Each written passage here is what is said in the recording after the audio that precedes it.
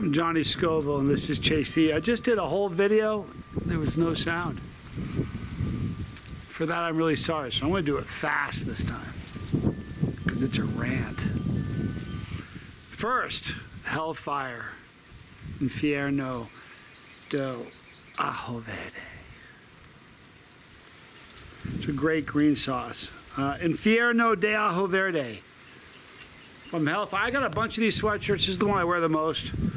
Kind of got to cover everything that I sort of covered in the first video. I'm sorry about that. This insanely tasty Verde sauce is based on our multi-award winning Roasted Reaper hot sauce featured on Hot Ones. Okay, but with even more garlic. It's featuring the fire roasted green. See if you can see the common denominator here.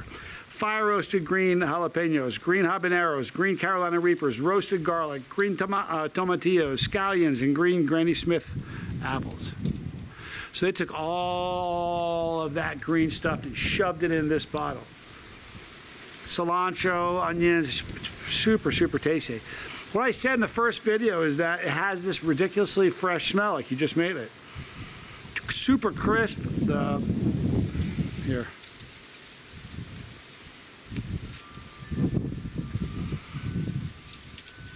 The cumin, you can literally taste every single ingredient. And that's the reason I said it. Sometimes you can't. Sometimes they all blend in and you sort of...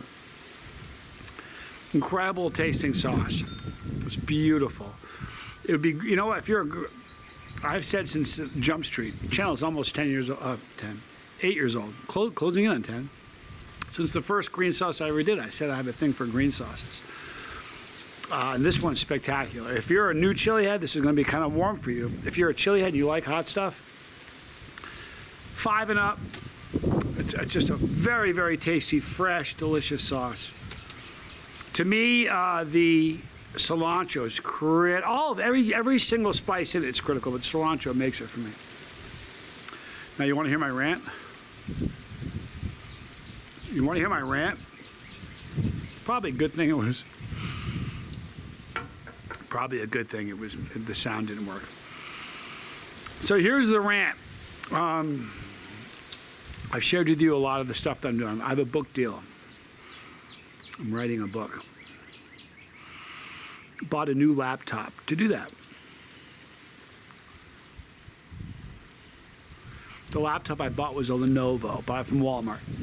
My beef is not with Walmart. Bought the Walmart Lenovo. Took it home. I don't go to weird sites. I do the same thing. I'm a creature of habit. Big time creature of habit. Do the same thing every day. Got the computer going.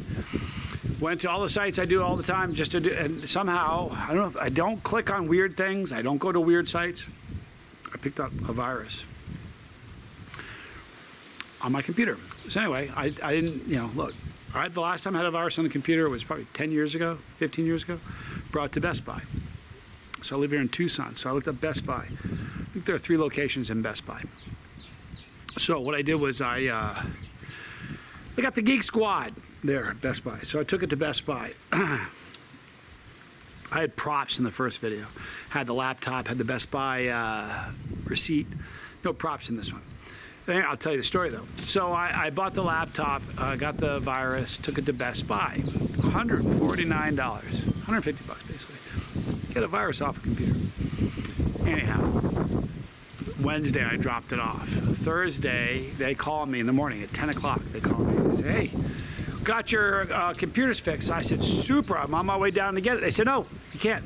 I said, so what do you mean? They said, you got to set up an appointment to come get your laptop. I said, wait a minute, you have my laptop. I paid you to fix it. It's done. I can't just come and get it because it's 10 o'clock. I got a book to write.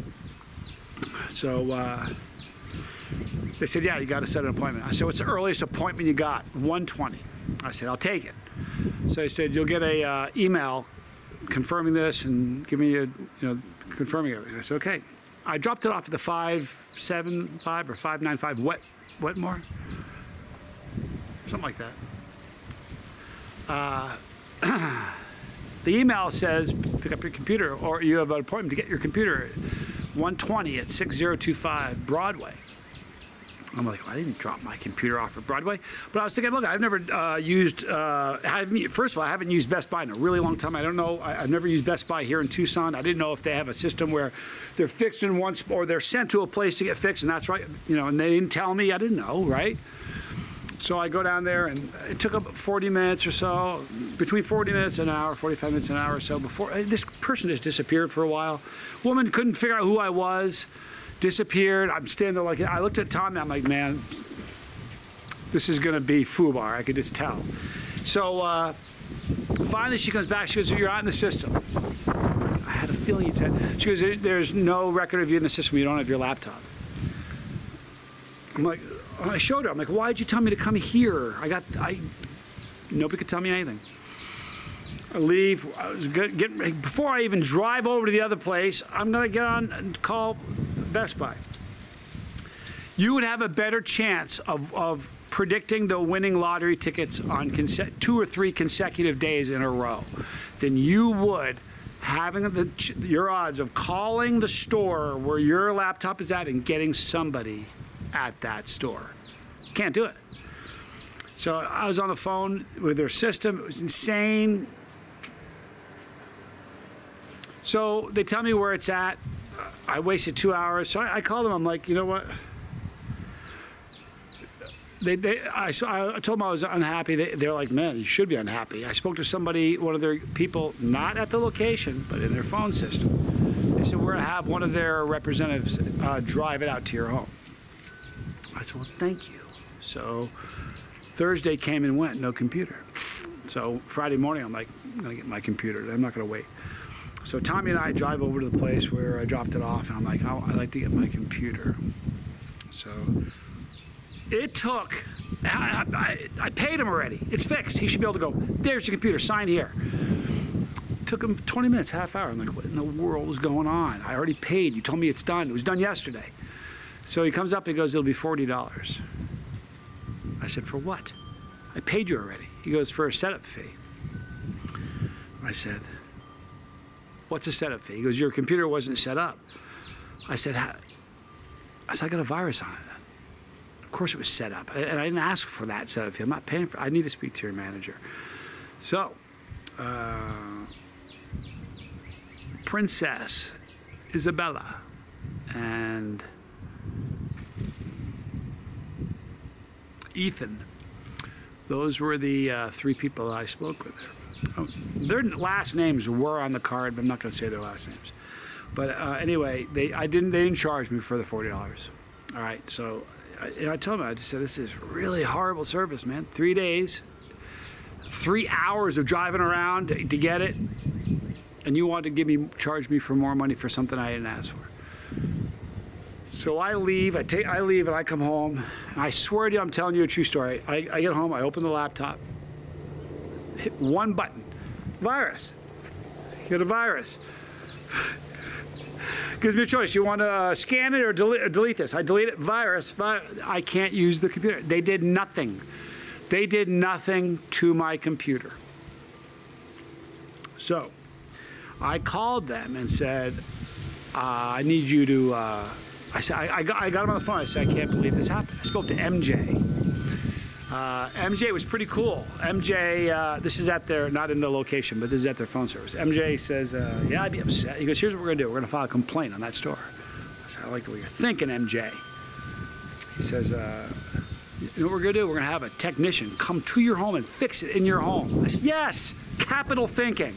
There you go. I'm a person making decisions here. Because I'm going to pass you. I'm going to transfer you right now to the people that are going to set up the appointment. All right? I say, hey, I don't want to go to the same place. I don't want to go to the one on Wetmore or whatever it is. I want to go to the one on Broadway. It's like sending your meal back to a restaurant. You know, the same cook's going to make it again. I don't like that restaurant. I'm going to go to the other one. He goes, all right, I'm going to transfer you right now. I was like, MJ. I'm going to shout you out, MJ. So MJ transfers me, but he doesn't transfer me anywhere. He goes from, hey, you know, he was really cool too. He said, what's your channel? Because I told him, I said, I'm busy. I don't have time for this. I told him I'd give him a shout out. But here's the problem, MJ. MJ, you're supposed to transfer me to the person that was going to come over and fix my computer, and you didn't. So what happens, I'm sitting there on the phone, and it says, please enter your 3-digit transfer code. You know what I'm talking about, because you know what I'm talking about, MJ. Anyway, I'm like, I don't have a transfer code, so I didn't know what to do. So I hit 000. And I said, no, that's not your transfer code. Enter your transfer code. So I hit 123, and guess what? It worked. So I got somebody else. I had to tell the entire story again. He said, we'll have somebody come out to your house and fix it. Nobody came out to my house and fixed it. So what I did was I took the computer back to Walmart. They're very cool at Walmart. I brought the computer back. I said to Walmart, I was really honest. I said, I bought the computer. It's got a virus on it. I don't know how I got a virus on it. In fact, when I got it, I said to them, where did it come from? They said, somebody clicked on it. I'm like, I don't click on anything. Anyhow, I brought it back to Walmart and said, I'm going to buy a different computer. I want to trade it up. I bought a better computer bought a better computer. Bought HP this time. Anyway, they were very good to me at Walmart. So I called back Best Buy, and I spoke to the people at Best Buy. I said, I want a refund. They're not going to give me a refund. They pay, and it's really funny because I opened the computer at Walmart. I said, why are you bringing it back? I push a button. I said, you have a virus. They're like, yeah. I said, I'm sorry. Well, they'll fix it. That's what they do. But so Walmart took care of me. But Best Buy took $149 from me. They didn't do anything. They took my computer for 3 days. I took 3 or 4 hours of my time. I could have been writing and doing productive things. And they're not refunding me. So when I was on the phone with their representative, I said, I did it with my credit card. I'm just going to say it was fraudulent. I'm going to dispute it, dispute the charges. Then you'll have to deal with a fraudulent charge. You have to deal with a case that they'll refund me. You didn't do anything.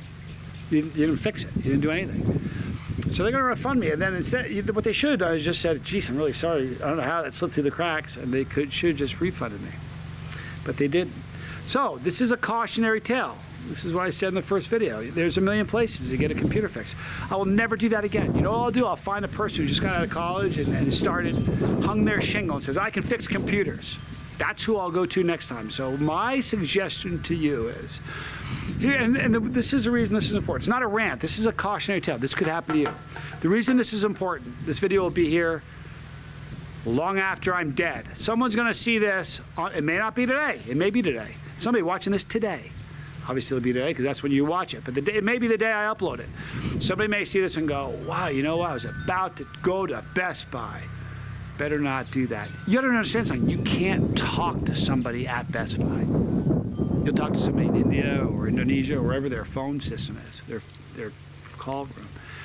But you can't talk to somebody at Best Buy. They don't care about you. And if they do a job, or they don't do a job, but they charge you anyway, they're gonna keep your money. Then you'll have to fight with the credit card company. So, you know what? It was just a bad experience. So somebody's going to see this. If you see it, find somebody that will see you as a human being and go, wow, I can fix your computer. You can call them and talk to them on the phone. Don't go to Best Buy. It's a terrible... Princess, you should be ashamed of yourself. Isabella, you too. Ethan, you were more cool of all of them.